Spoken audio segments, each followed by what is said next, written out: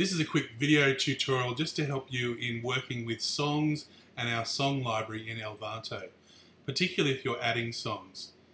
Now when you log into Elvanto, as usual, you'll come to the member area and you need to now go to the admin area by clicking underneath your name on the admin area link. Once that's loaded, on the left hand side you'll find a list of options that you would have depending on your level of access, and if you go here to songs and click on songs, you'll see that it brings up our song library. Within here are all the songs that have already been added, and you can quickly search on them by typing up here in the search area.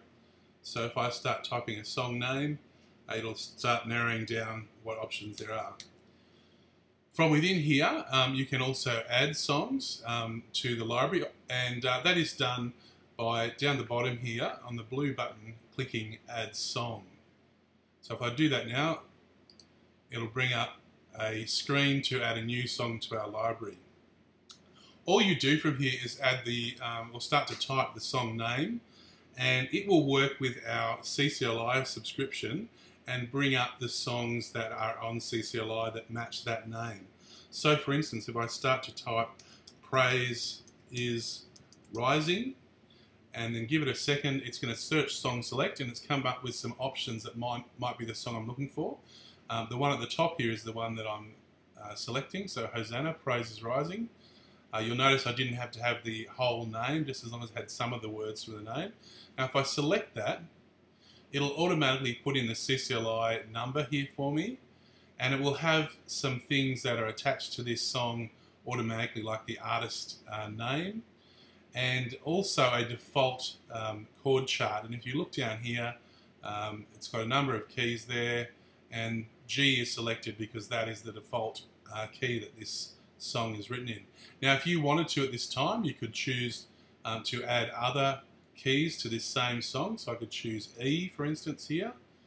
And the other important thing to do is to make sure that you select this button here that says Allow Downloads. What that does is allow any of our users, our members and volunteers, to download any of the items like chord charts that are associated with this song from CCLI. If you want to, you can also tick the button here that says it's a song to learn. What that will do will load this song into people who are using Elvanto as a song to learn, or kind of flag it as a song to learn, and remind them that that is up the top there as one of the songs they need to learn. Another good thing to do is to just choose a category to go with the song. These categories are not comprehensive, but if you can fit it into a category, it can help when we're searching for particular songs.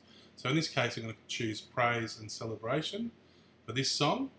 You also have the option to add an arrangement to this particular song, to choose a starting key and ending key, and other details like that. Mainly you can ignore that area, just click Save once you're happy with all the other settings.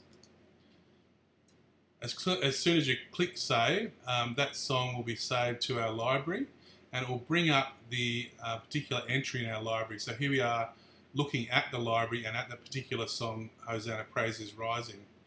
Now at the moment, there's not too much attached to this song, but I now have the option, if I want you to add other files to this song. For instance, if I click Add Files here, I can choose to add a video of this song from YouTube, and I could add that in right here as an embedded video with this song. All I need is the YouTube URL address to stick in here, and I would click Save. Or I could import a chord chart, another one that I might not have done before when I was setting up the song. So if it's missing a particular version of the song in the particular key that you would like it, just choose it here. Choose what key you want and click Save. You can also upload things from your own computer. So if you had your own version of this song, you could actually scan that into your computer, and we could choose that it is a chord chart that you've done, and just put the file here where it says Drop File and click Save, and it will add that file to the song too.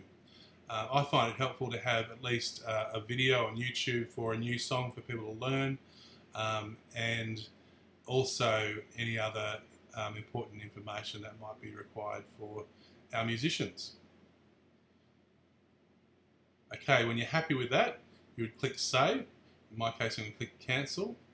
And now that you've added a song into the library, if I go back to our song library here, you can see that it has been added, and it's been added as a song to learn because I ticked the box that said this was a song to learn.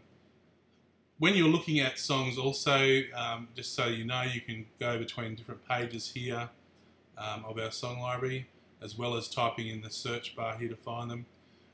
You can too, once you've found a song that you want to change or add things to,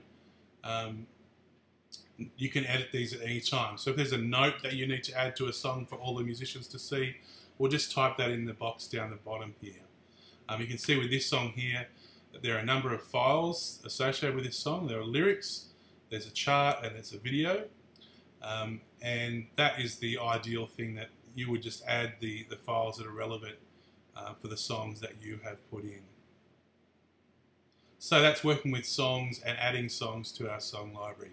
You cannot add a song to a new service that you are planning until the song is in our library. So if the song is not already in our existing library, please make sure that you add it first before editing your service that you're planning.